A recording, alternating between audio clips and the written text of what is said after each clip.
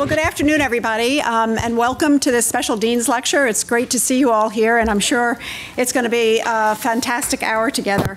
It is my great pleasure to welcome Dr. Richard Besser to the school. We are delighted he accepted our invitation to visit us. He's been here a good part of the day, and we appreciate the time has been able to give us, and very much looking forward to his Dean's Lecture. Richard Besser is President and CEO of the Robert Wood Johnson Foundation, a position that he assumed back in April of 2017. As I think most of all of you in this room know, that the foundation is the country's largest private foundation devoted solely to improving the nation's health. And I will add, the foundation has been very generous to those of us at the School of Medicine, throughout the university. The foundation has supported many projects and programs of our faculty, and we appreciate that. As I was preparing my remarks today, I remembered that the first grant that I was PI on came from the Robert Wood Johnson Foundation. Yes. And it was a study that was an observational study, a descriptive study, looking at the functional outcomes and quality of life of people who had sustained a very serious injury. And those of you who know the work I have done over the years, that truly launched my career. Most of my time has been spent looking at the long-term consequences, physical and mental health consequences of injuries, and what we can do to improve those consequences. And that first grant made all the difference. So I know you had nothing to do with that at the time, but thank you to the foundation. And that's just one example of the impact that the foundation has had on our faculty and our school, and we appreciate that. So prior to starting his position at the foundation, Dr. Besser had already made major contributions in the field of public health, and he did so in several different ways. He started his career at CDC in 1991 as a member of the Epidemic Intelligence Service, working on the epidemiology of foodborne illness. He then decided to try his hand at academia and went to the University of California at San Diego and spent 5 years there as pediatric residency director, while also conducting research and working for the county health department on the control of pediatric tuberculosis. He then decided to return to the CDC in 1998 as an infectious disease epidemiologist, working on pneumonia, antibiotic resistance, and the control of antibiotic overuse. During his tenure at CDC, Dr. Besser took on broader and broader responsibilities, including the director of the Coordinating Center for Terrorism Preparedness and Emergency Response, where I actually first met Dr. Besser as I was a member of that office's Board of Scientific Counselors. Dr. Besser was responsible in that capacity for all of CDC's public health emergency preparedness and emergency response activities. Then in January of 2009, he was tapped to become the acting director of this Centers for Disease Control and Prevention, during which time he led the CDC's effort and response to the H1N1 influenza pandemic. Then later in 2009, as many of you know, Dr. Besser left the CDC to begin his third career in public health and joined ABC News as its chief health and medical editor, where he provided medical analysis and reports for all of ABC's news programs and platforms. His weekly health chats on social media reached millions of people around the world. The author and co-author of hundreds of publications, abstracts, chapters, editorials, and publications, Dr. Besser has earned many awards for his work in public health, including the Surgeon General's medallion for his leadership during the H1N1 response. And in 2011, then Dean Michael Clegg awarded him the Dean's Medal here at the School of Public Health for his contributions in public health. His investigative reporting into umbilical cord blood banking was nominated for an Emmy Award in 2011, and in 2012, he received the Overseas Press Club Award as part of ABC's coverage of global maternal health issues, and 2 Peabody Awards as part of ABC News coverage of Hurricane Sandy and Robin Roberts' health journey. His book, entitled Tell Me the Truth, Doctor, Easy to Understand, Answers to the Most Confusing and Critical Health Questions, was published in 2013. Dr. Besser received his Bachelor of Arts degree in economics from Williams College in 1981 and his medical degree from the University of Pennsylvania. But most importantly, he came to Johns Hopkins and completed his residency and chief residency in pediatrics here at the School of Medicine, where I just recently learned he was an intern of our beloved Matthew Santosham. So well trained indeed. Please join me in welcoming Dr. Richard Besser.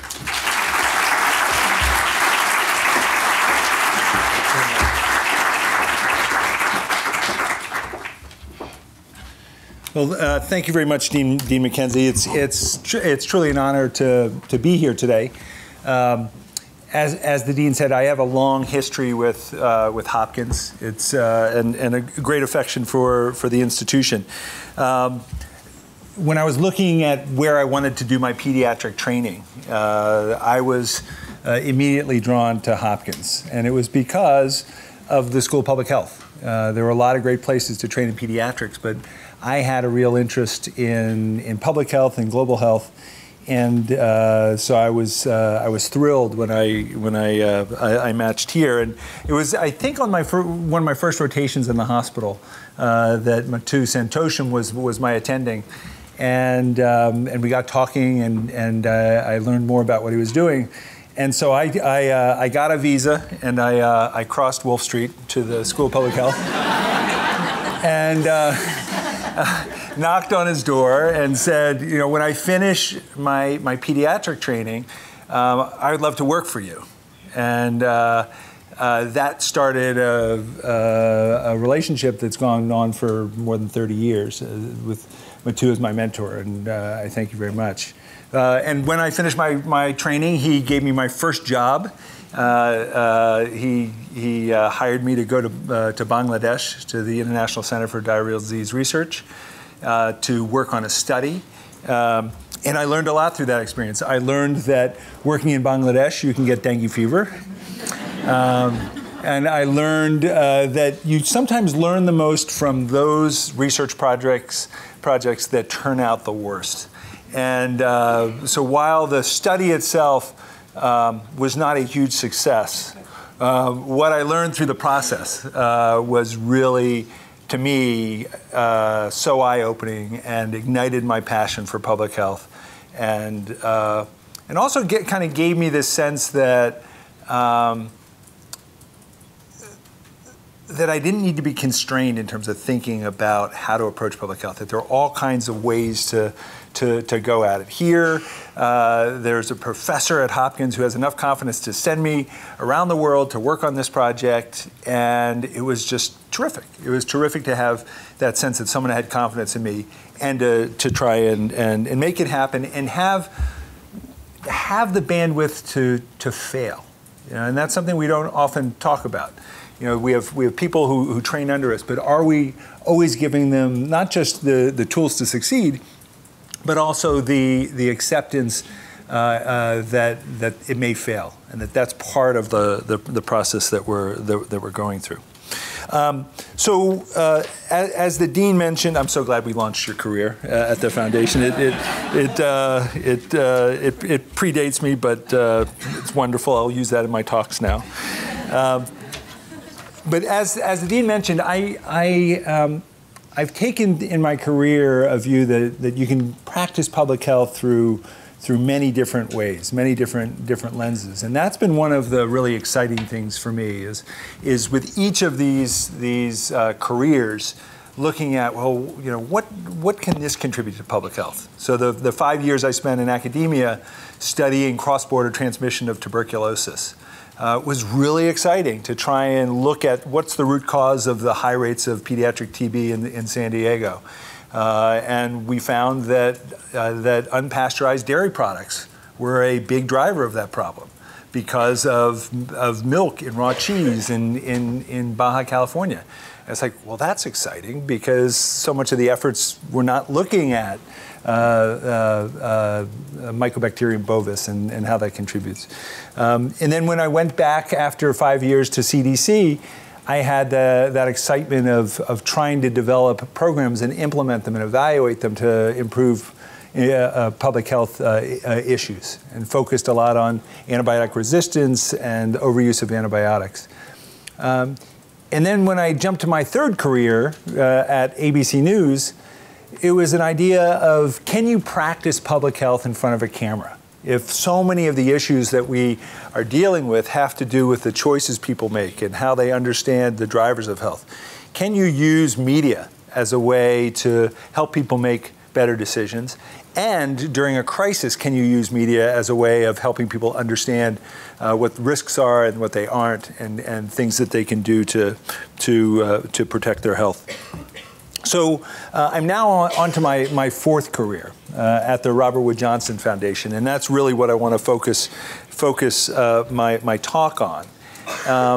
And that's what we're trying to do as a philanthropy to improve health in America. And a lot of it has to do with the title on this slide, and it's about changing how America thinks about health.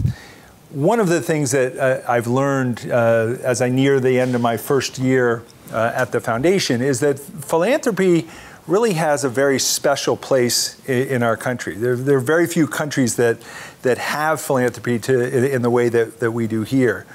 And we have the opportunity and responsibility that other sectors of society don't have. We're able to stick with a problem for a very long time. We're able to invest in something where it may not be clear what the solution is, and stick with it and support those who are working to find the solutions. We don't solve the problems. We support those who are out there doing that work. And that's a lot of you here in the room.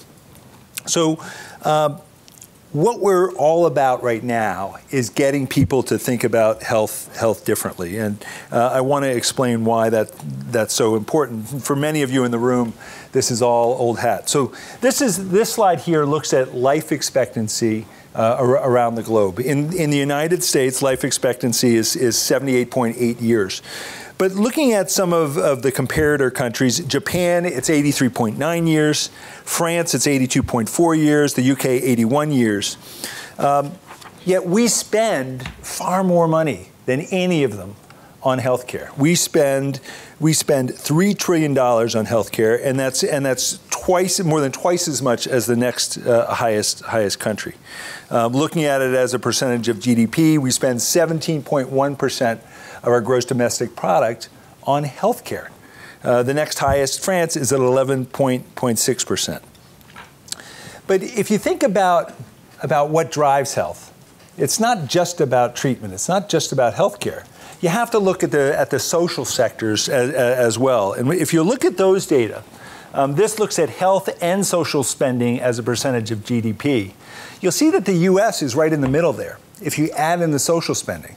What differentiates us from the rest of the countries is the overwhelming amount of money that we put into health care rather than social care. And this is a major issue. Heart disease, cancer, stroke, diseases where we know prevention strategies. Those prevention strategies are inadequately being applied.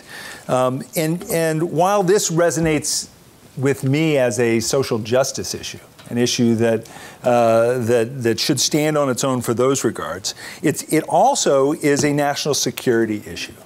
71% of 17 to 24-year-olds would not qualify for military service because either they didn't finish high school, they have had a run-in with the legal system, or the biggest factor is that they're overweight or obese. And so whether this issue of health and health status in this country resonates because people should have a right to health, or because as a nation, it puts us at great risk if people aren't healthy, it gets us to the same place. when we think about the issues of health and what those drivers are, I'm constantly brought back to my experience as a general pediatrician. So throughout my career, while I've been practicing public health, I've also been practicing general pediatrics. And it's always been in a setting with a population that is the population I'm most passionate about trying to affect change in. And so in San Diego, I worked with our residents, and each month we went to a clinic in Tijuana that was built on the side of a major trash dump. The idea that the parents there had any less desire for their children to be healthy than the parents we were seeing in San Diego is absolutely absurd. The same desires were there, but the opportunity for those children to grow up healthy, it just wasn't there. In Atlanta at CDC, I worked in a clinic that dealt with a population that was largely Latino immigrant. A high percentage were not documented. They had no access to health insurance, to social services. And again, I saw those parents having the same wants and desires for their children as I do for mine. And then in New York, I worked for 7 years as a volunteer at a clinic in Harlem, and 80% of our patients were in the foster care system. And they were in the foster care system for a wide variety of reasons. Many of them, though, because their parents may have had an issue with addiction and drug use and had been incarcerated and lost custody of their children because of that. But I remember seeing a grandmother in New York in the clinic who was a foster parent for her grandchildren, and she had traveled to Harlem from I think from Staten Island because we were the clinic that had the contract. And I talked about the importance of good nutrition and eating right and physical activity, and that their children should get an hour of physical activity after school. And she was taking her children from Staten Island by subway out to Brooklyn to be able to participate in a program that gave them physical activity, because she couldn't afford one near her house and there weren't other options. And so the idea that the wants and desires of people for health are different, I think is misconstrued. And we talk about health, such a big part of health being the choices that we make. But one of the things that we like to talk about is that the choices you make depend on the choices that you have. And for so many people in America, they don't have those healthy choices to make. We don't make healthy the easy option. So let's look at some local data here. Many of you have seen this. I don't expect you to be able to read any of it. At a high level, look at the colors. This is a graphic looking at life expectancy at birth in years for Baltimore City between 2011 and 2015. So green indicates high life expectancy, red indicates that it's much lower. So looking at some of the neighborhoods around Hopkins, in Fells Point and Canton, people can expect to live up to 87 years of life, years of age. 2 miles away in Old Town, life expectancy drops to 72. 5 miles west in Upton, Druid Heights, it drops all the way down to 67. That's a 20-year difference in life expectancy over about a 14-minute car drive. So, why is that? Here in Baltimore, we have one of the best hospitals in the world. We have a world-class university. You're generating here knowledge that is used around the world to improve health. But when you look at what the drivers are, the primary drivers of health, there are things like jobs and schools, their housing, their exposure to violence, the barriers from discrimination and lack of opportunity. And at Hopkins, there's a recognition of this. There's engagement here in Baltimore in the East Baltimore Development Initiative. I was talking with the dean earlier about efforts to try and address opioid use here in the area around Hopkins. And that's critically important. One of the things that we really are looking to is to say, how can we help major institutions, major health institutions, become anchor institutions in their community to drive health? 4 years ago at the foundation, we undertook strategic thinking and new direction. and set as our vision what we call a culture of health. And by a culture of health, we mean creating a society in which health is the easy option. It's a recognition that health is really driven by where we live and work. It's driven by where our kids go to school and where they play. And it's a recognition that everyone in America should have a fair and just opportunity for health, and that is not the case right now. And it's a big vision that recognizes that if we're going to make big inroads in health in this country, it's not going to be done just by the health sector. It's not going to be done without participation by all of the sectors that combine for society. And so, we at the foundation are looking to define, well, what pieces of this belong to us? What pieces of this are being undertaken by others? It was so inspiring for us to see Hopkins launch the Bloomberg American Health Initiative, because it's a real recognition of the role social determinants of health play in the health of people throughout this country. And I know that Josh Sharfstein and Michelle Spencer understand the importance of this. I met recently, we had the Surgeon General Jerome Adams come spend the day with us at the foundation. And it was fun for me because I got to put my journalist hat back on and interview him in a fireside chat in front of our staff, and our staff participated in questioning. And it was clear to me that he gets it. He really understands this. One of the reports that he wants to work on is the connection between health and the economy, and how the economy is a driver of health. As we look at the issue of a culture of health and how we create the conditions that allow everyone to be healthy, one of the things that is front and center is the issue of health equity. And this is a challenging topic to talk about, so I want to spend a little time on it. When we think about equity, we think about equity being everyone having a fair and just opportunity for health. That the barriers that are in place due to race and gender, physical ability, entrenched poverty, and other factors have been removed. And we view equity as being grounded in a fundamentally American concept of opportunity. When you look back at founding documents, although we don't live up to them as we should, the idea that all are created equal, it's all men, but all created equal. The idea that our children in school pledge allegiance to a flag with liberty and justice for all. That idea of justice is hard baked in as an American concept. And we pride ourselves that people should be allowed to pursue happiness. If you accept that those are truly American values, then it underlies this idea of equity as making it possible for everyone to achieve those goals. And we know that we're nowhere near that, but we want to make sure that all of the work we do at the foundation is grounded in that concept of equity, that we're looking at all of our work to make sure that we are doing what we can to improve opportunity.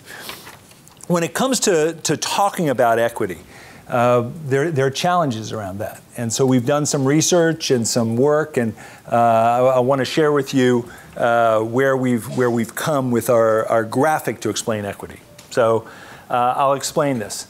The top is equality, the bottom is equity. So the goal here is for people to be able to ride a bicycle.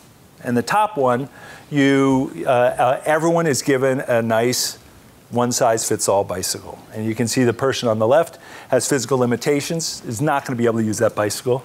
The person next to her is about my height and is going to get a really bad backache using that bicycle. The woman next over is doing pretty well, and the little kid, no, is not going to be able to push those pedals. That's an idea of equality, everyone getting the same thing. Equity is everyone getting what they need to be able to ride a bike. And so it's not one size fits all. This is giving everyone the opportunity for that physical activity.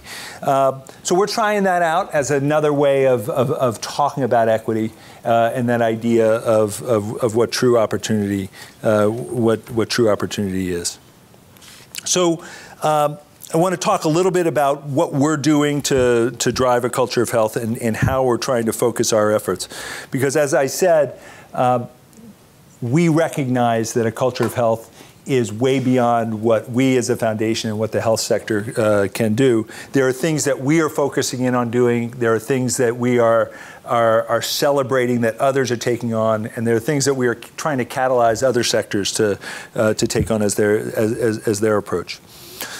Through all of our work, as the Dean said, we're the largest foundation in the U.S. focused on health. We have about $11 billion. We fund about $500 million a year, which is a lot of money. But if it's spread too thin or if it's not used effectively, you can spend $500 million a year and not have much to show for it.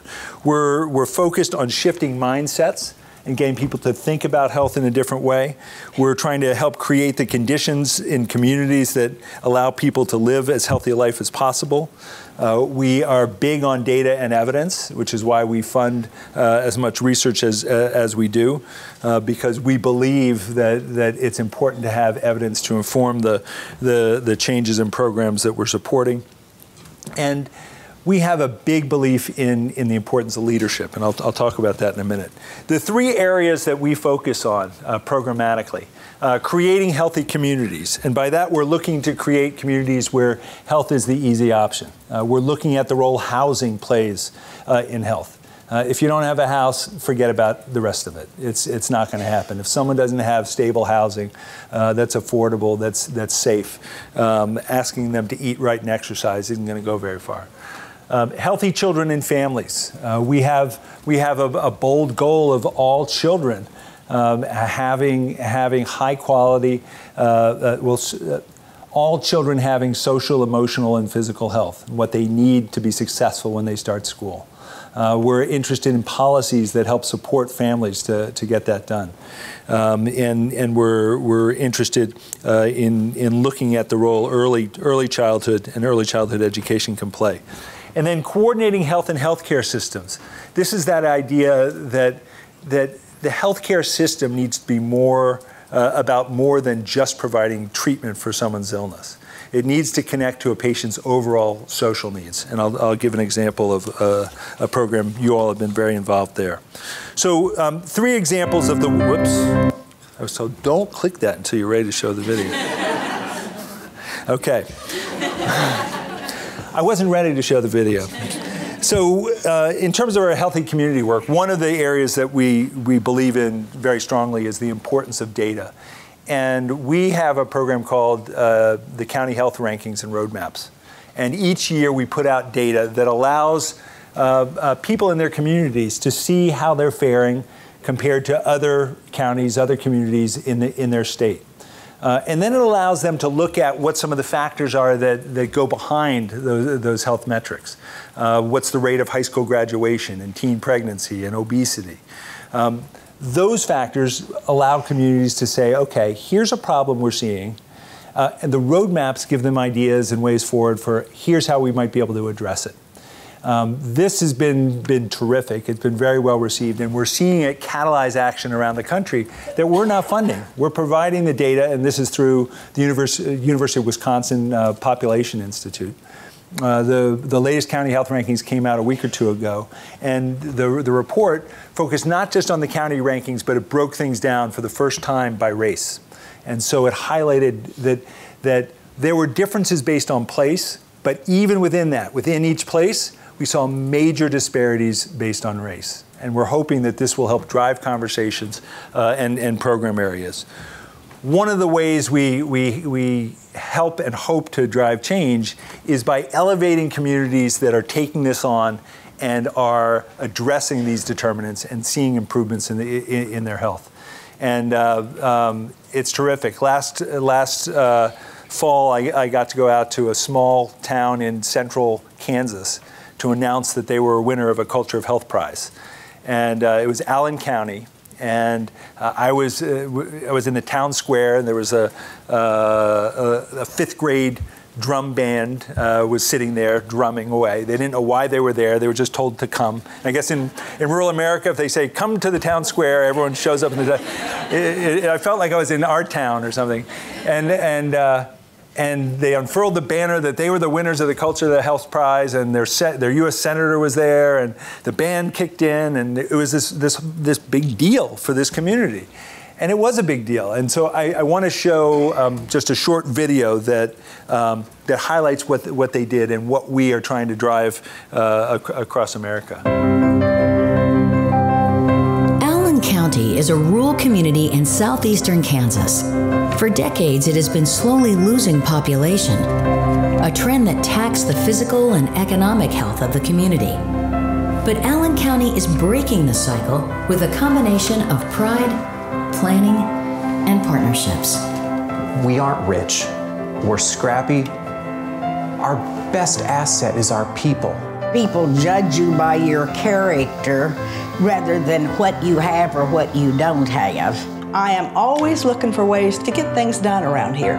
Some way might not work, we try a different way.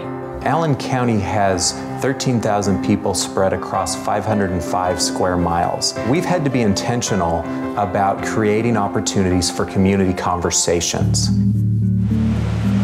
Get people together and get them expressing what we need, what we want, how we could be serving each other better. You have to communicate. You have to make people believe in themselves. Thrive is a convener.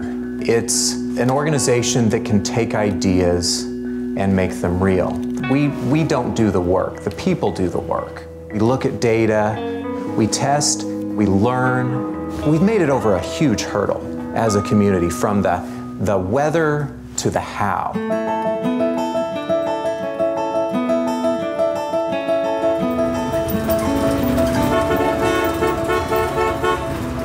MARV stands for Mills and Reading Vehicle.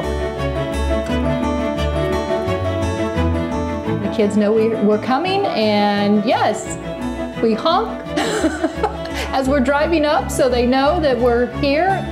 Part of getting healthy adults is you to get healthy children. I truly am a believer that we are going to cut down on obesity, diabetes, heart disease, but it has to start with feeding kids healthy meals, because that's where health starts. We do everything from aluminum cans to combines. If it's metal, we'll buy it. I looked around the area and decided that we needed some workers around here. You know, people that knew how to do things with their hands. So he put his money where his mouth is by buying a former lumberyard complex and donating buildings on that complex so that it could become the Regional Rural Technology Center. Keep the jobs here, keep them here. That's what we're hoping to do. Train kids and try to keep them home. 10 years ago, we started by saying, let's build trails and let's work on sidewalks and connectivity. We were overrun with people using them. There's been a concerted effort over the last several years to bring a retail bike shop to Allen County. It's been a huge success. So this has to move in order to keep the chain tight, otherwise the chain will fall off. So we're talking about health, we're talking about physical activity, we're talking about economic development, and we're talking about new opportunities to socialize. You weave these elements together, and then you've got a culture of health.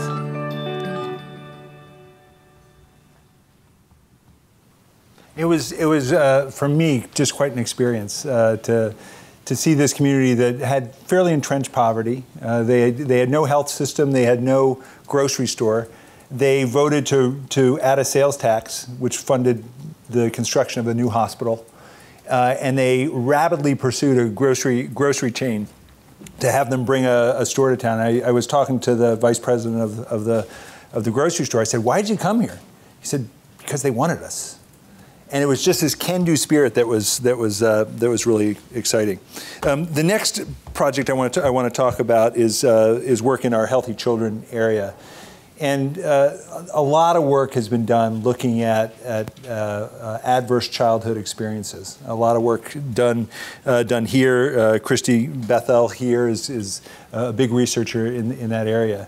But it's clear, there's just growing evidence that the experiences children have at a very young age can have a profound impact on their future health and prospects. Adverse childhood experiences, things like physical abuse and neglect, experiencing natural disasters, witnessing violent acts, these all factor in. And there's also a lot of effort underway to try and say, okay, let's not take this as a done deal. There are 1 in 5 children have been exposed to 2 or more of these adverse childhood experiences. And we want to make sure that they have the tools they need to succeed. And so we worked with Sesame Street to develop a program called Sesame Street in Communities, which gives parents, practitioners, schools, tools to use to deal with children who have suffered enormous amounts of trauma. And I'm going to show you one more shorter video that is just one of the tools that Sesame Street has developed to help families deal with and help a child who has a parent who's in jail. Hey, Alex, maybe we can get our dads to make cars like that with us. Huh? Yeah! And then we can race cars together! That's a great idea! I don't think so.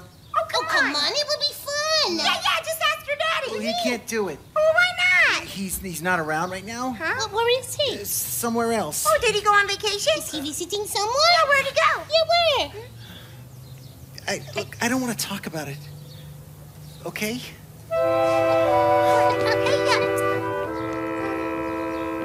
Did we say something wrong? I don't know. He's upset about something. Come on. Okay, Alex! Alex! Alex?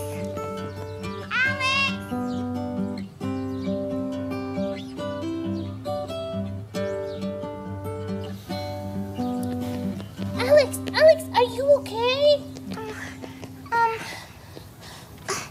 You seem kind of sad. Listen, Alex, whatever it is that's on your mind, you don't have to tell us. But we're your friends, and you can always talk to us if you want. It's just all this talk about my dad and where he is got me really upset. Oh, because your daddy's away? And you miss him? Yeah, but because of where he is, too. My dad's in jail. In jail? Why? I don't like to talk about it. Most people don't understand. Actually, I do understand what you're going through. When I was about your age, my dad was incarcerated, too. He was? Wait, what's carcerated? And why was your dad in it? Incarcerated is when someone breaks the law, a grown-up rule, and then they have to go to jail or prison. So these tools are being rolled out around the country. There are 3 communities where we're piloting them, or we're supporting a pilot to see what impact can they have. How do you use these best to affect outcomes for children? But Tara Oakman, who's here with me, is the program officer who moved forward this concept, and it's one of the ways of trying to address the health of children at a very young age. The last example that I want to touch on is one that's very close to the Hopkins world, and this is Health Leads. Health Leads is a program that looks to tie clinical care to patients' overall social needs. So you see a patient in your clinic who has an issue. They don't have stable housing, they don't have electricity, they don't have access to fresh food. You can write a prescription for them for fresh food.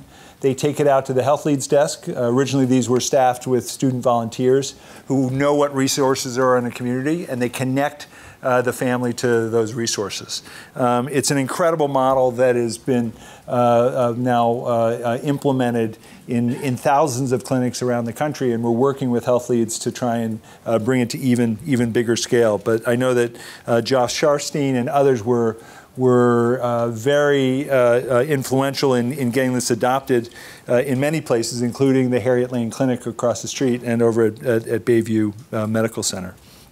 But as I mentioned, as a philanthropy, we make grants, and we make them to groups and organizations that we think can do. And Hopkins is one of those places that we think can do. And I'm really proud of the connection we've had over the years. I'm very proud of the work that's going on at the American Health Initiative.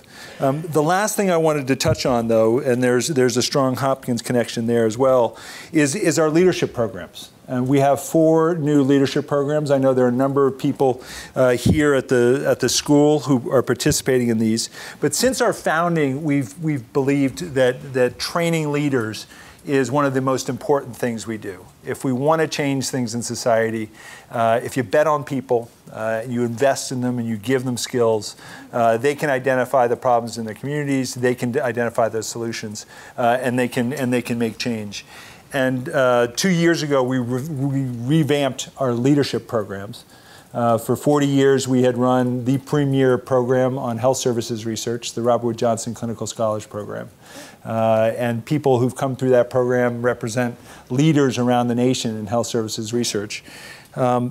But the feeling was, if we want to change things at the community level, we need different types of leaders. And so we have 4 new leadership programs.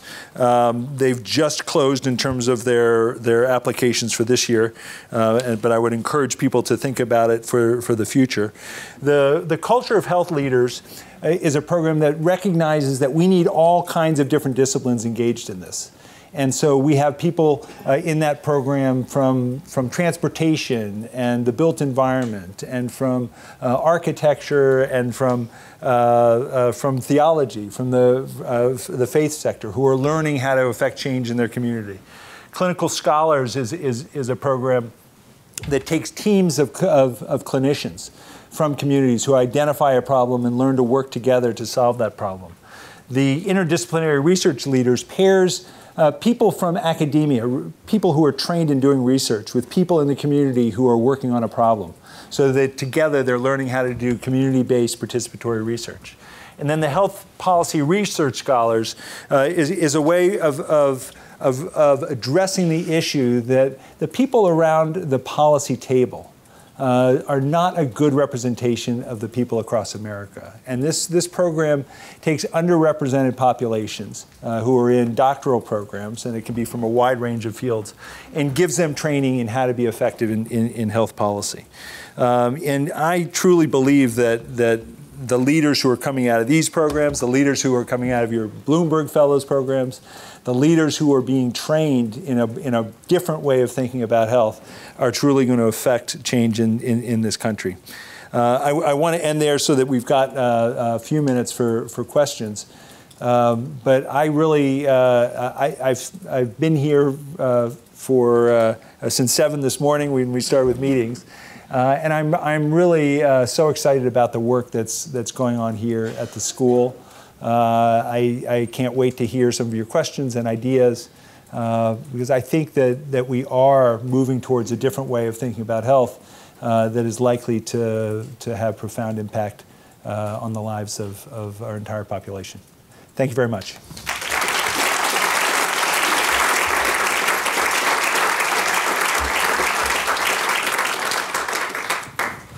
So I think we've got about 10 minutes for questions. I love questions on anything.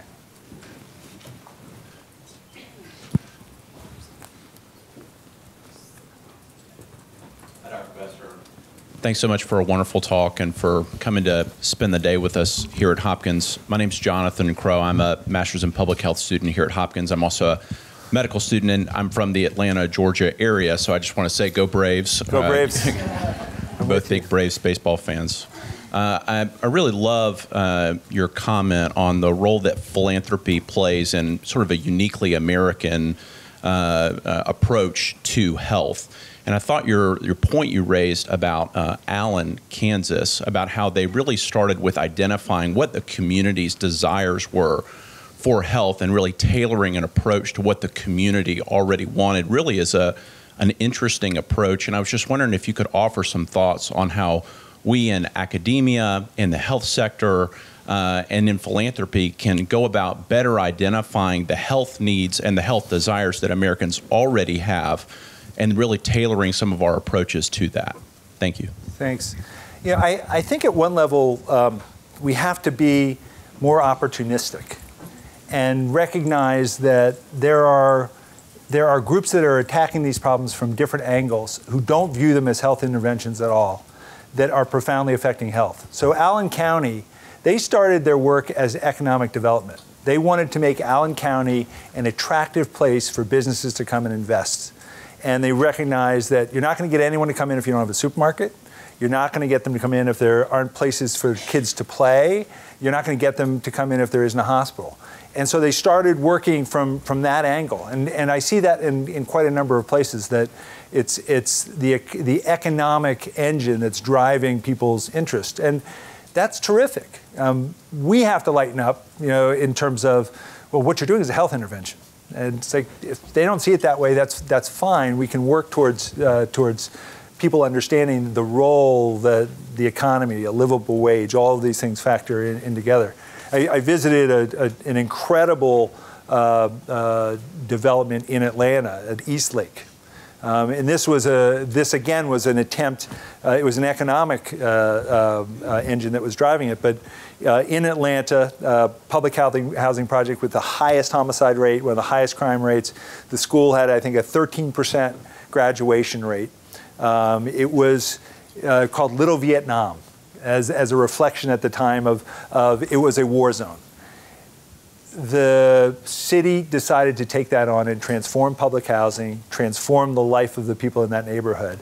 And they built beautiful mixed income housing. Half of it is public housing and half is market rate housing. They built a new high school that has a Y attached to it. It's become the highest graduation rate high school in Atlanta. The community is extremely desirable. The land around it is the property values are going up, so they're looking to see how do you protect that so that the residents can come in. But for 10 years, the person who ran it, for 10 years, she fought any connection of this to health. And it wasn't until then they started looking at the health data and recognizing that their rates of obesity were down and hypertension and diabetes were lower than the rest. That say, well, yeah, I guess this is a health intervention. So I hope that answered your question. Hi. Dr. Besser, I have a question about public confidence in health messages and public confidence in public health authorities, given all of the availability that people have to information, much of which is misinformation. I wonder if you can just reflect a little bit on where you see the trajectory in our contemporary society with respect to those public confidence messages. Yeah, it's a real challenge. It's something that I saw at ABC News. One of their goals for me was to be a trusted voice for health in America, to be America's doctor, a place people could turn for trusted information. But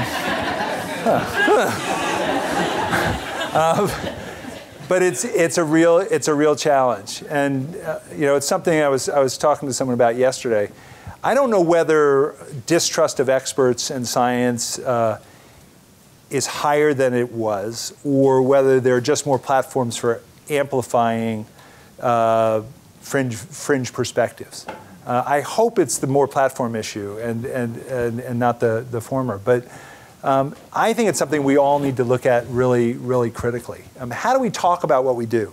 Do we use language that is readily understandable, or do we use words like social determinants of health that only those in the field understand? Are we reaching people where they are? where they like to get information in language that resonates or not. I think the health and medical field is pretty bad at it. You know, when you look at just in clinical encounters, the amount of jargon that takes place. But I see it all the time when I'm listening to the news and I'll hear a soundbite. It's like, no, you don't want to use that word. It's important, I think, that anyone coming through public health training gets some real training on the use of words and language and communication, and doesn't see that as a sidelight to what they do. Sees it as a central role of the work of a public health professional. Hi. Hi. Thank you so much for your talk. I really admire the work of your foundation. My question is about the really interesting statistic in your presentation that 71% of 17 to 24-year-olds would not qualify for the military. Yeah. In World War II, there was a major draft rejection crisis where 50% and in some places 75% of the recruits did not, or the draftees did not qualify for the military during World War II. And my question is, at that point, that was a crystallizing issue that cut across political, racial, regional lines that helped create the modern public health service, extended public health departments across the country. I mean, people really grabbed onto that issue. Do you see a similar issue or set of issues that might have the same effect for us in the 21st century? Well, I think that's a great question. I think that statistic is something that could be used, and we're trying to do that. We partner with a group called Council for a Strong America?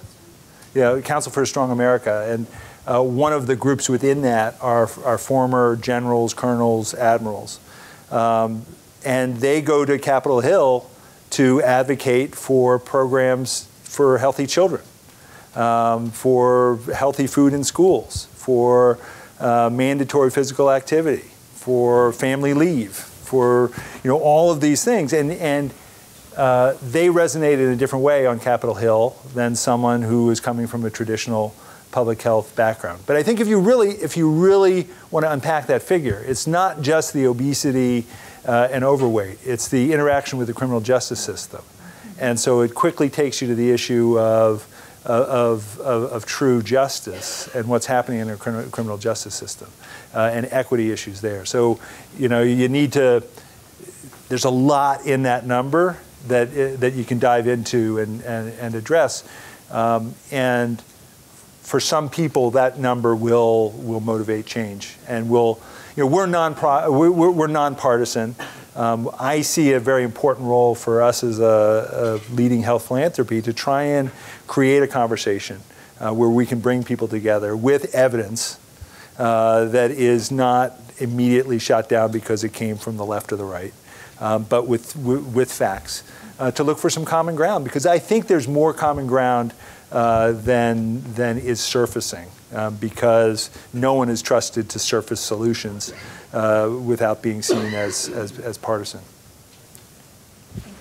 In the back, Senator. 1 second, please.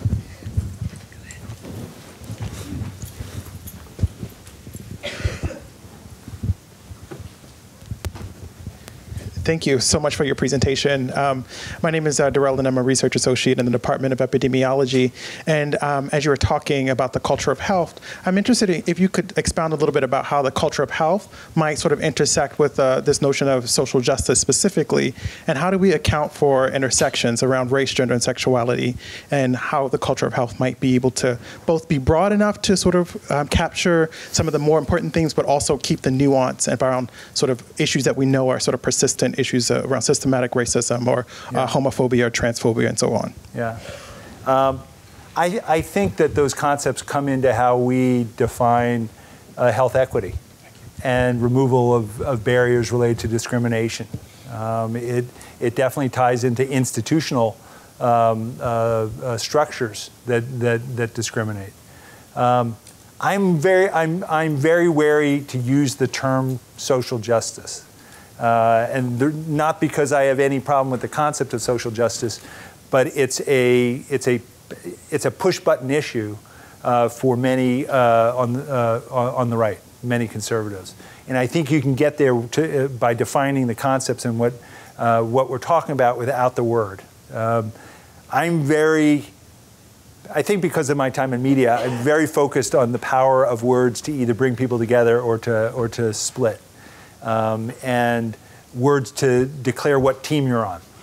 And social justice immediately declares, team blue, and that's okay if your goal is to talk to a blue audience. But I really want to think, how does what we're trying to do? How would I sell this on Fox and Friends? And if in the room, people who are working on public health can't make what we're trying to do resonate with conservative audience and respect the perspective of people who come from a conservative base, we're not going to get very far. But I think that we can do it. And so, we fund a project with the MIT Media Lab, where they do word analysis, word cloud analysis, and how words are used by different groups across the political spectrum, how they resonate, what things are retweeted by different populations. And what we're looking to see is, okay, is there a course that you can plot that won't alienate one side or the other? Is there that common ground? And that's why I like to talk about equity framed as an American value. And I think that there is some room there around framing it as an American value that can pull people together. How are we on time? Yeah. Yeah? Okay, one or two more, if there are. I see some over here. Hello, I'm Ned Bartlett. I'm a pediatrician. I do know you. From the past. I was wondering about, in addition to Allen, Kansas or anywhere else, having food, education, jobs, those kinds of things, whether an education piece of financial literacy for the individuals involved in poverty would be an important piece. The question had to do with financial literacy. I don't know if any of our work has looked at financial literacy and the role it plays. Clearly, financial literacy is important and would be an important factor to look at. Yeah. That's what I see. Yeah, thank you. One more? I don't know. Great. Thanks. I was just wondering your response to recent articles that have put more of the emphasis of U.S. healthcare spending on the prices of pharmaceutical spend as opposed to social spending, and how that fits in with your vision going forward. Yeah. So the recent data that was looking at the reason we spend so much more on healthcare isn't because we're ordering more tests and doing more things. It's that everything costs more. That's a problem. Yeah, in terms of our work, we have been big proponents of access to care and everyone having access to care. We have also supported a lot of work around quality and looking at what tests are ordered and choosing wisely, and some of the efforts in the clinical side to make sure that the tests we're doing are beneficial to patients. But there is a major disparity in terms of what we pay for medications in this country versus other countries. And if we're truly serious about reining in costs, that's one of those things that's going to need to be addressed. But we don't have a lot of active programming around reducing cost in clinical care. Our focus is much more now on looking upstream at what can we do to reduce the need for clinical care and making sure that people have access to clinical care when they truly need it. With that, I'll end the questions, and I thank you very much. It's great to be here.